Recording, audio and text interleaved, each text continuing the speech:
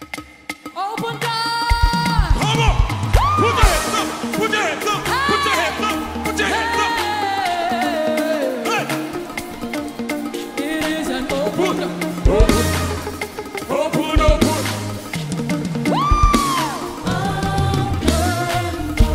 Hey, hey, hey! We are so delighted that you stopped in today. Our desire is to provide you with scriptural teaching to bolster your personal walk with God.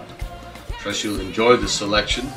May you receive it with an open heart and in a spirit of prayer.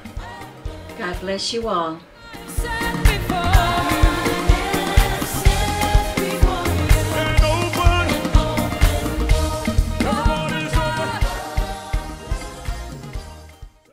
Praise the Lord, everyone. Welcome to another Bible study on this beautiful Sunday afternoon. We're delighted that you have tuned in to be with us, and trust that you have been enjoying these Bible studies, videos, and always glad to hear from you. And we're thrilled that you've taken time out to be with us today. We're continuing our Bible study today on the theme of salvation. This will be our 6th lesson. We started out, of course, understanding that Luke 19:10 says the Son of Man has come to seek and to save that which was lost. Understanding the definition of salvation is to preserve or deliver from harm, ruin, or loss. To be lost means to be unable to find one's way, not knowing one's whereabouts, denoting that something has been taken away that cannot be recovered, or even could be used in the context of a competition where defeat has been sustained. We spoke about how there are two aspects of salvation.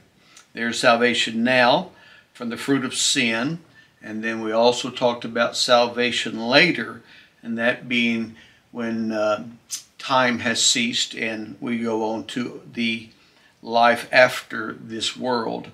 And we spoke about the three elements of salvation: election, association, and behavior. Election, association, and behavior.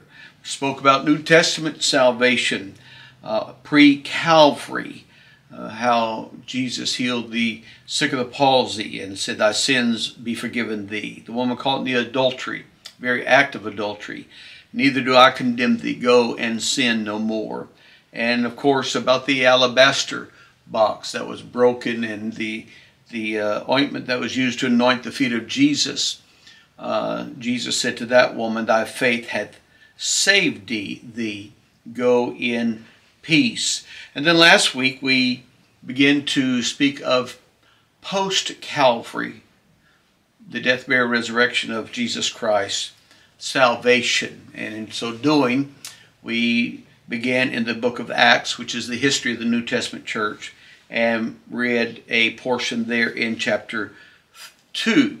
Today we're going to begin to break down the message of Peter there on the day of Pentecost and try to help us understand how it pertains to our salvation today.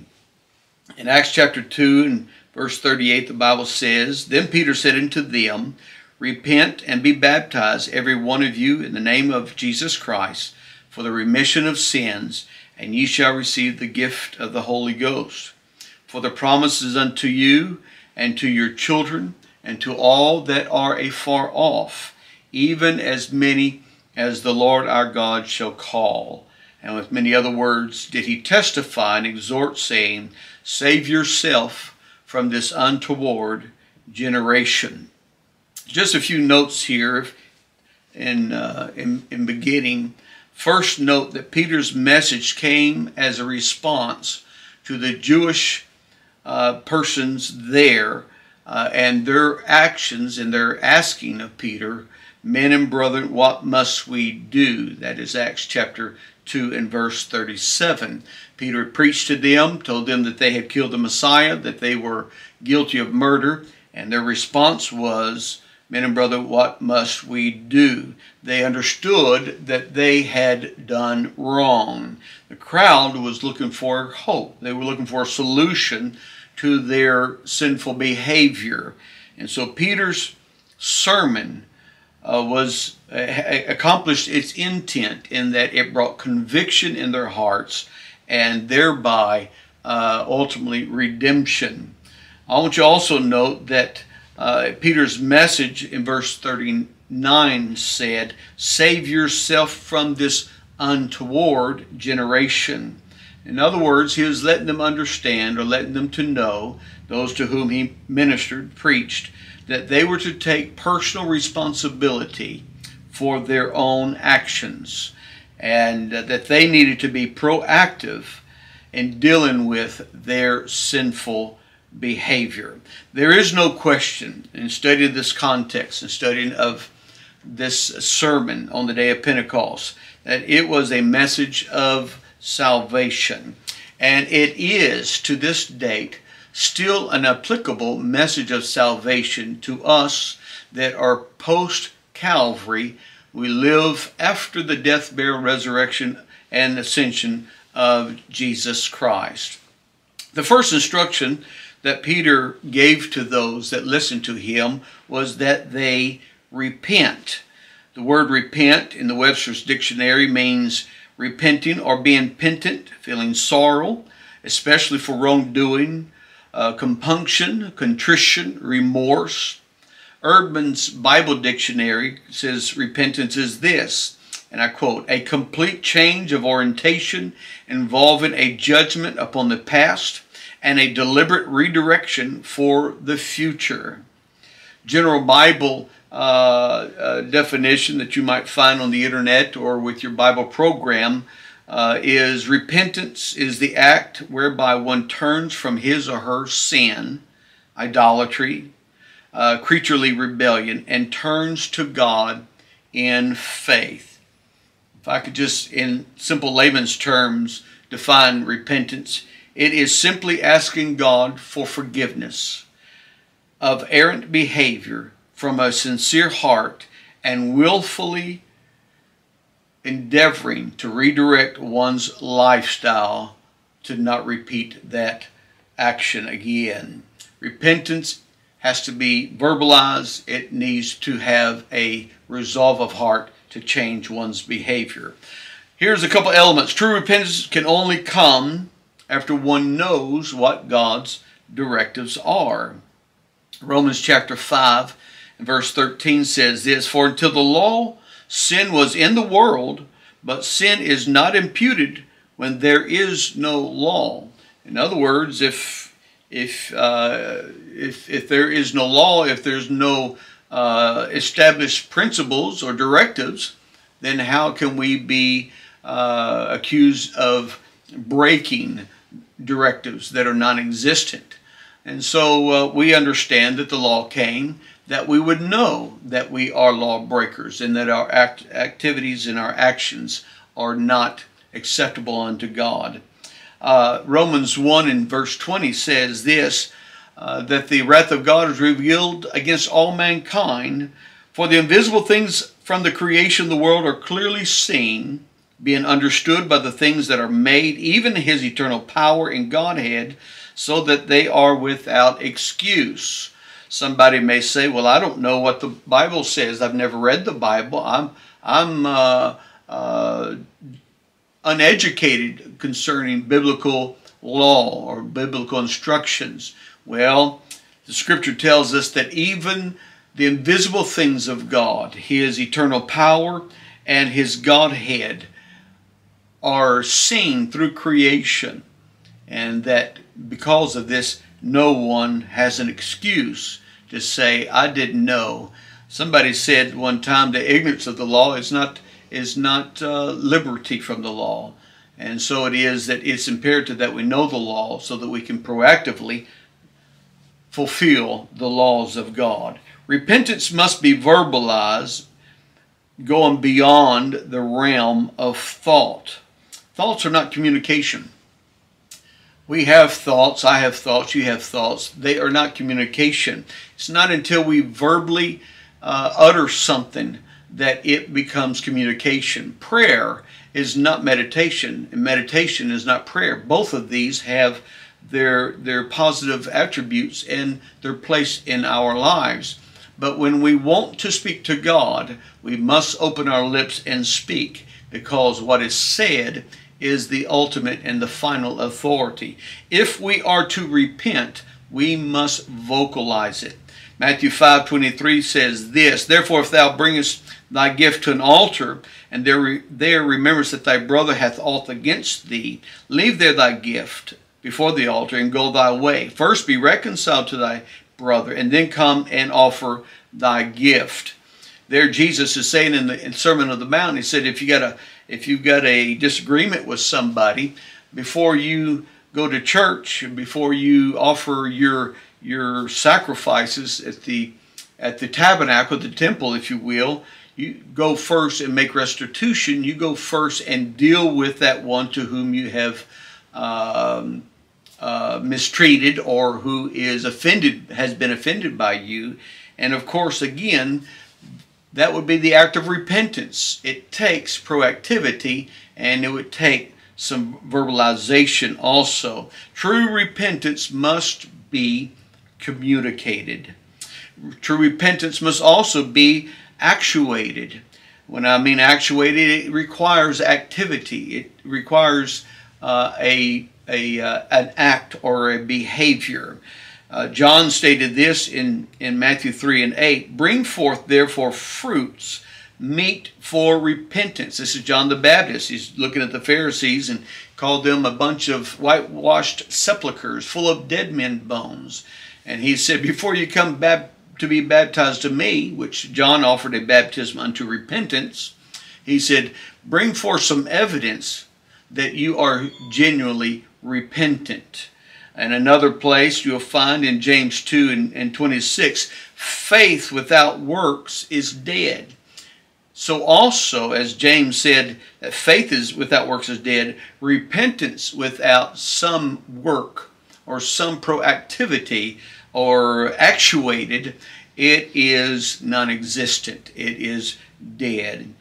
Repentance can only come ultimately from God. Yes, we can ask people for forgiveness, but it is in satisfying the law of God that we do so, because sin is an infraction against God's law, and therefore, as an infraction against God's law, it must receive forgiveness from and obtain forgiveness from God.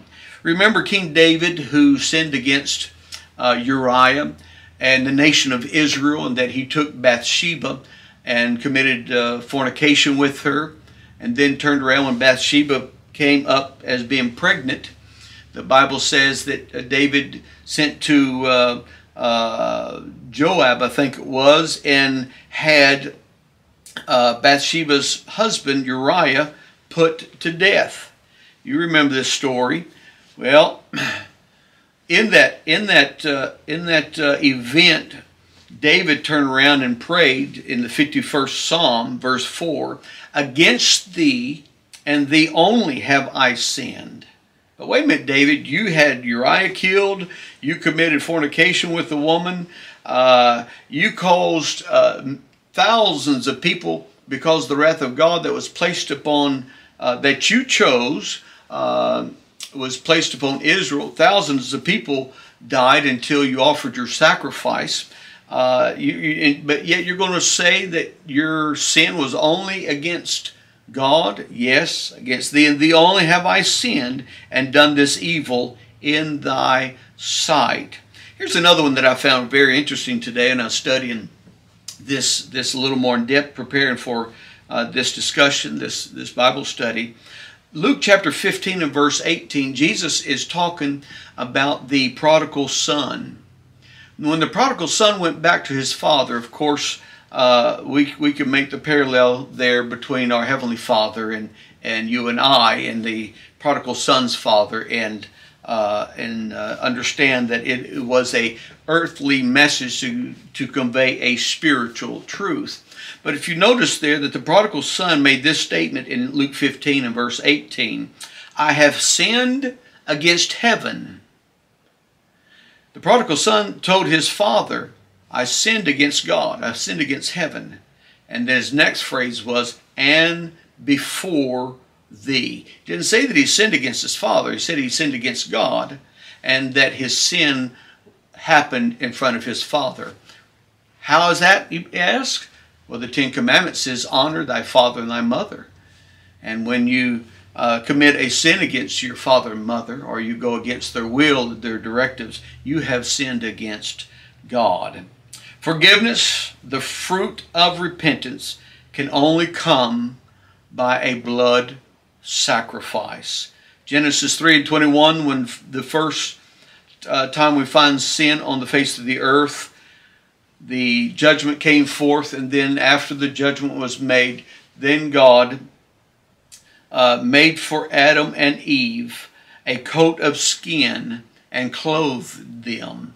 That coat of skin had to come from the hide of a living animal. That animal had to be slain so that a covering could be made for their nakedness. Their nakedness was caused by their sin. And innocence, which they were before they sinned against God, there is no nakedness.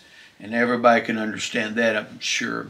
Hebrews chapter 9 and verse 22 says this, and almost all things are by the law purged with blood, and without shedding of blood is no remission. And let me add these two words, of sin. There is no remission of sin without the shedding of blood.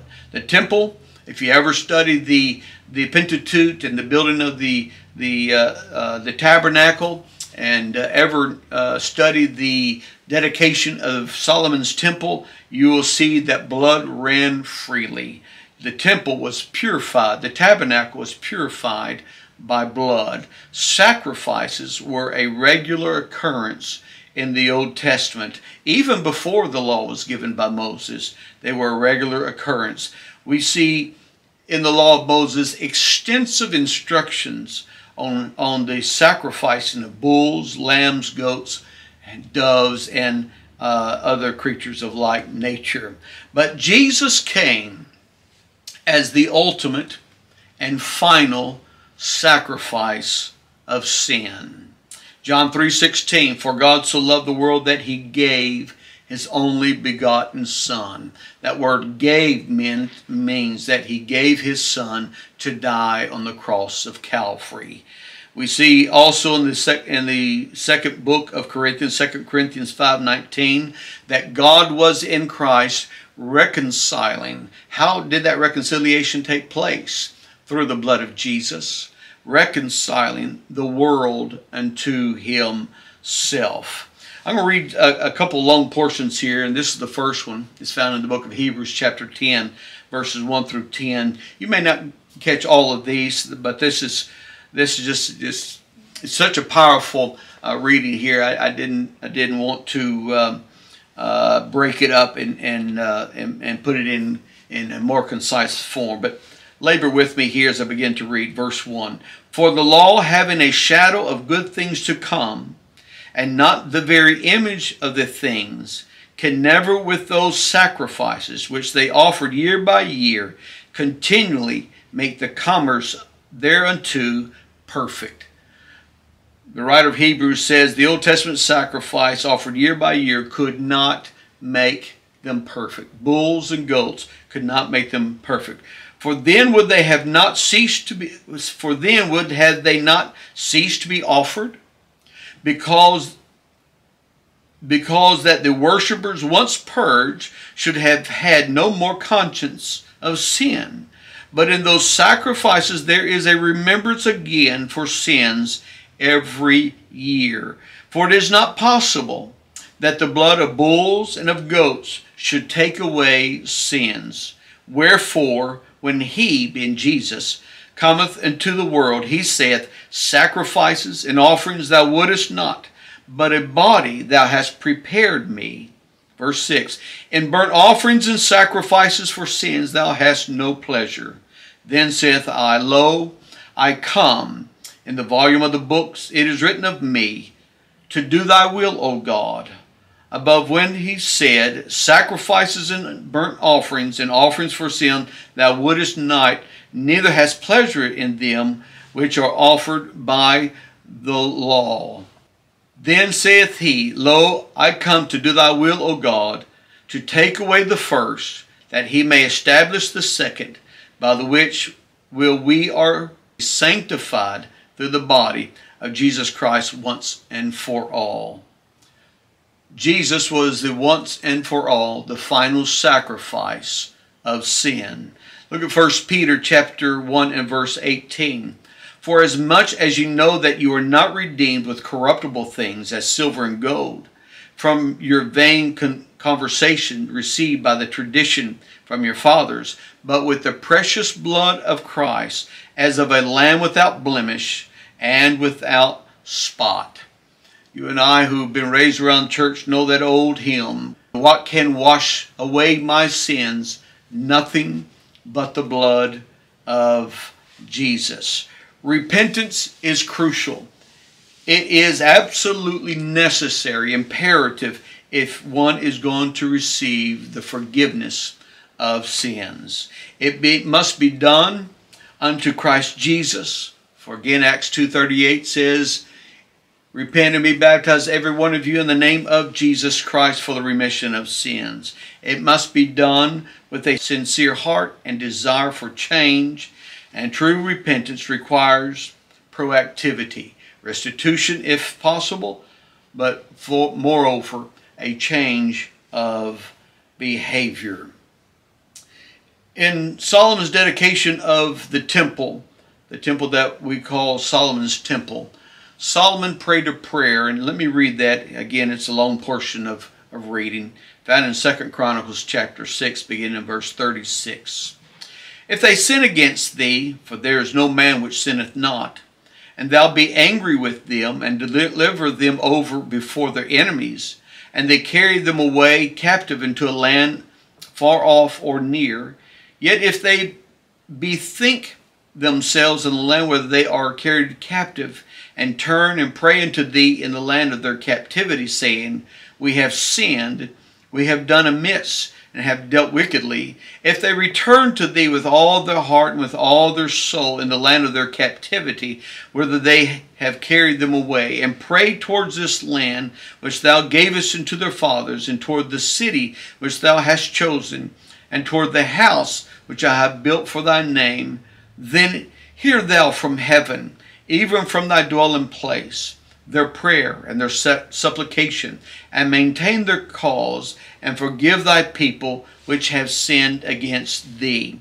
Solomon said, if the nation of Israel sins against you, Lord, and you by judgment take them into captivity and to a far-gone location or nation, if they have a change of heart, if they repent, and if they seek forgiveness of thee, hear from heaven and hear their prayer, O God. And then God responded to that prayer of Solomon in chapter 7, beginning in verse 12. I read a portion of it, and it says this, and the Lord appeared unto Solomon by night and said unto him, I have heard thy prayer, and have chosen this place to myself for an house of sacrifice.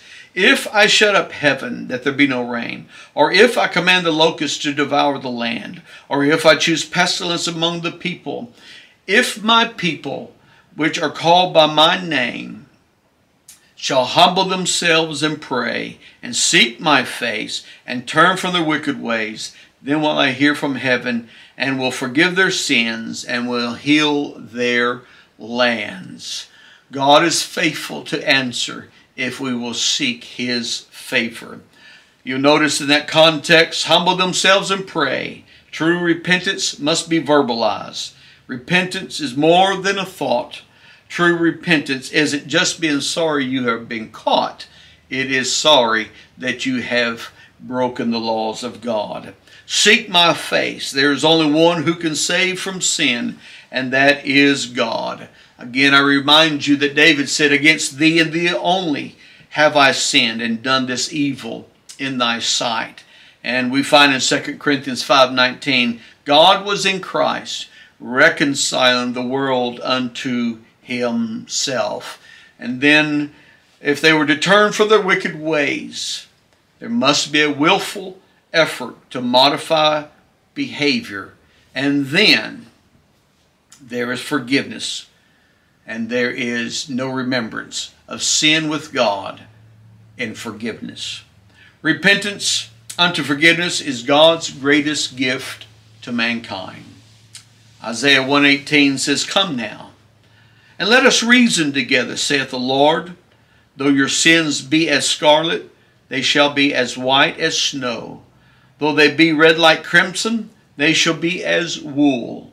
If you be willing and obedient, you shall eat the good of the land. But if you refuse or rebel, you shall be devoured with the sword, for the mouth of the Lord hath spoken. God said, come on now, let's reason together.